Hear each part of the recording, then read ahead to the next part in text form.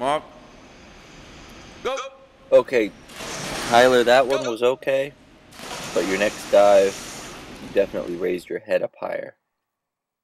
You raised your head up higher and looked like you dove out a little farther. Here, Molly's giving you a little moral support.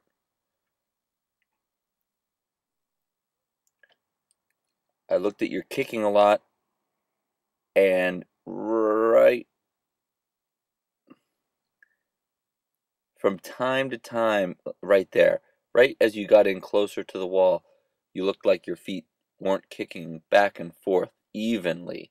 Not that they were completely crisscrossing like I've seen other people do, but they weren't kicking back and forth consistently, evenly up and down. Looked like you stopped kicking as you got close to the wall there. And you see that the right one's higher and then the left one's higher. And then the right one's higher and the left one's higher. They're not going back and forth.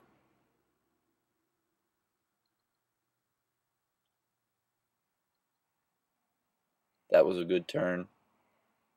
During our class, we were working on you kicking off of the walls really hard.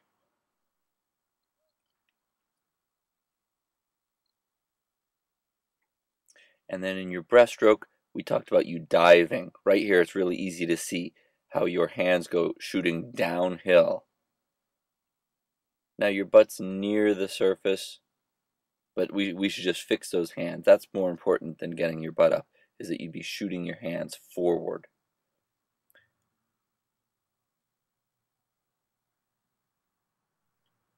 Now this one, you shoot your hands forward a little bit better. Not there. There, no.